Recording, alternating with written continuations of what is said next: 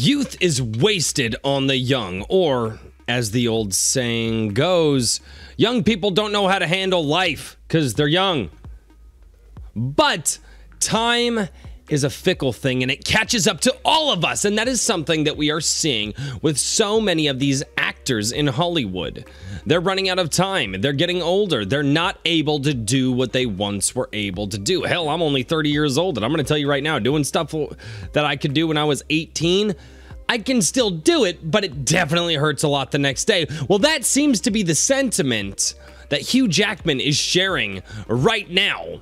So, ladies and gentlemen, welcome back to A Drink with Crazy. My name is Royce, your humble host, and I hope that you guys enjoy what I am doing here. But this is something that I've been wanting to point out for a while now, is that a lot of these movies that keep wanting to bring back these actors, for instance, Pirates of the Caribbean, I think they just dropped something about an Iron Man 4 where Robert Downey Jr. is going to return. Don't know how that's going to go. Haven't watched that. But when you talk about these actors who are definitely not spring chickens, and they are absolutely no longer in their prime. In fact, many of them 20, 30 years past their prime. I mean, look what they did with Picard. Obviously, Patrick Stewart is nowhere near his prime, and we see the effects of time on the body and the mind. And now, over here on Fandom Wire. So over here on Fandom Wire, this is actually a website that I've only come across once or twice before. No idea if it's a trash rag, but you know what? It is what it is.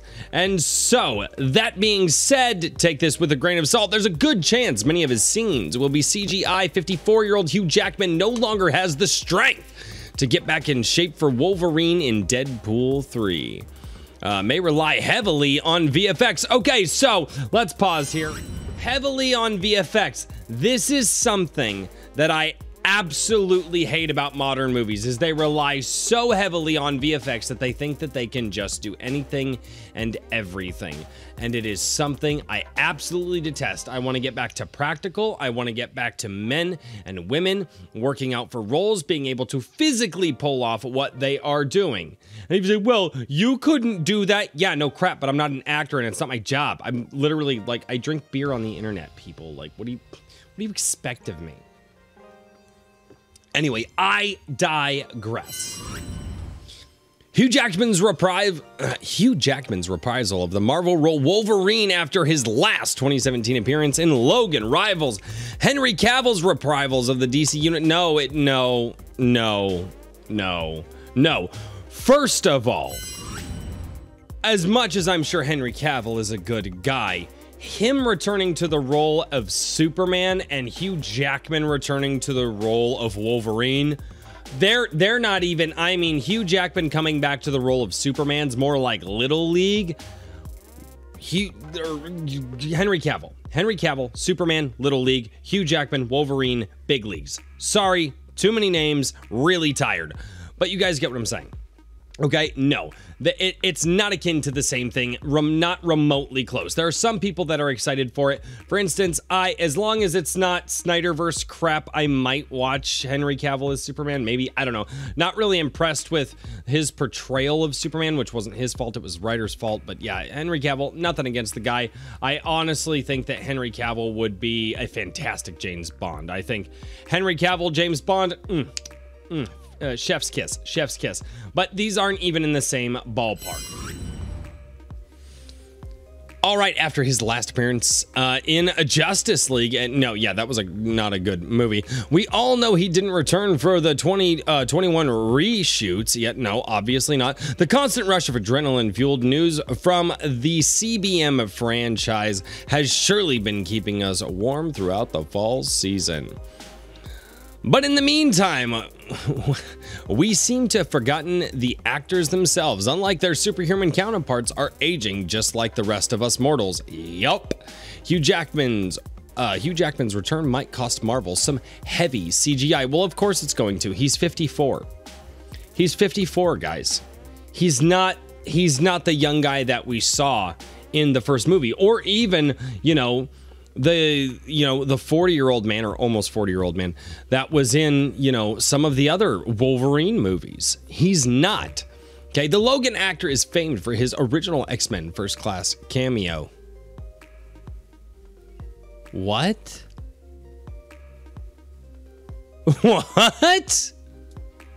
In which retrospect was epic, and also his latest Marvel entry, which in foresight is historical.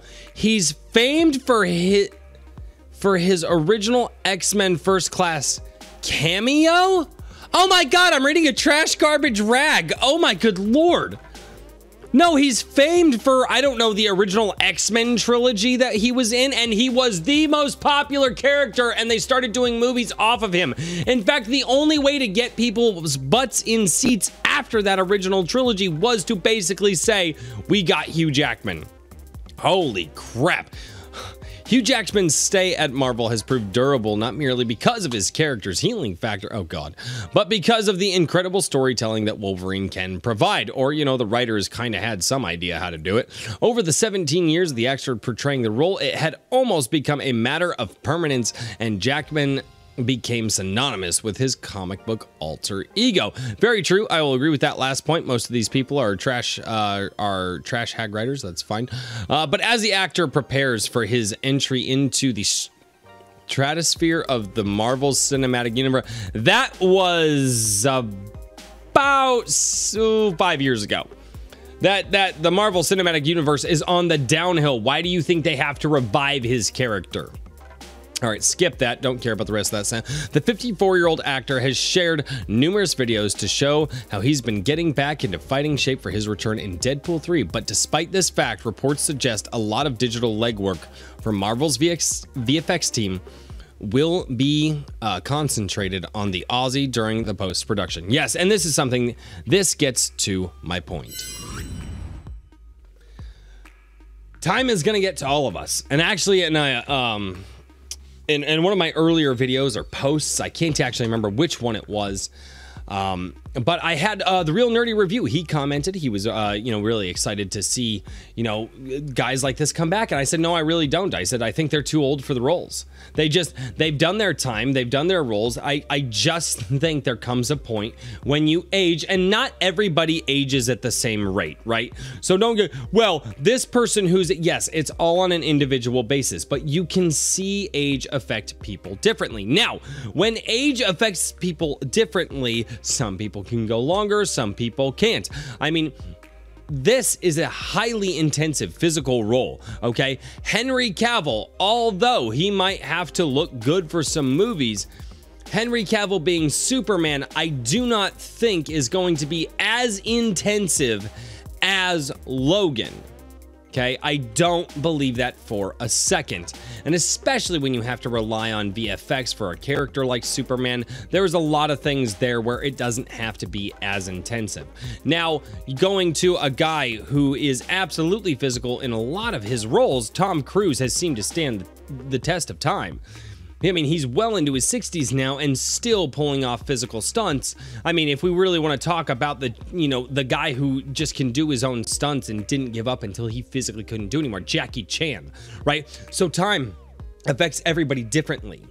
But my point in what the Real Nerdy Review said, and that I'm not really excited for these older actors to keep doing their roles, is because we need to let the timeless stay timeless. And the only reason that they are doing this, the only reason that they are doing anything remotely close to bringing Hugh Jackman back for Deadpool 3 is because Disney needs money. Okay, they've had failure after failure. They're not, I mean, yeah, they still bring in some coin here and there, but what they've been doing with the Marvel Cinematic Universe isn't working.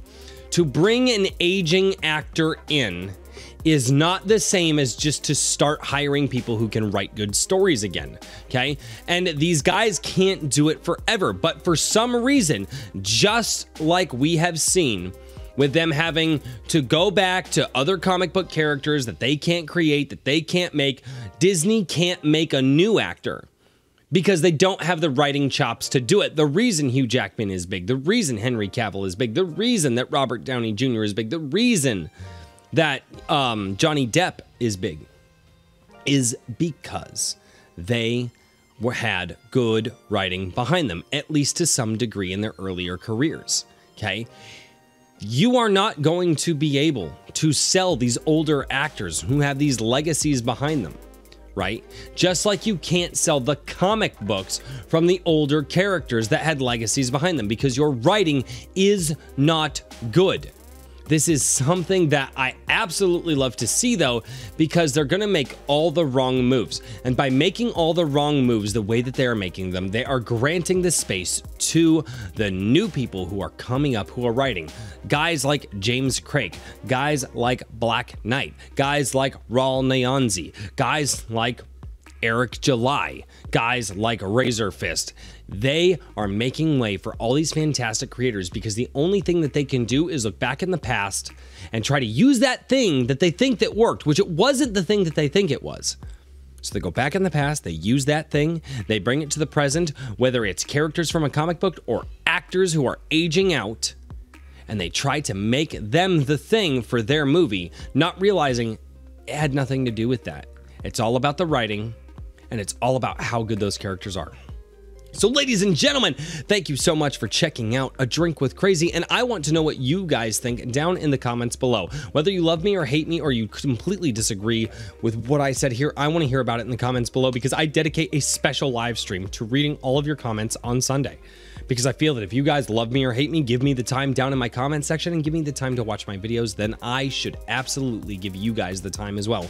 Don't forget also to subscribe to this if you liked what I was doing. Like the video if you really liked what I was doing, and check out some of the links down in the description. And until next time, cheers everybody.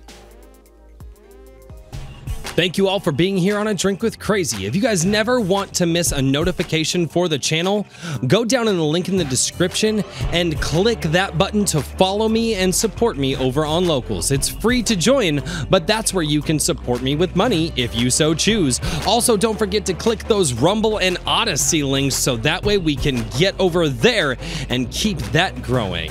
And until next time, cheers everybody.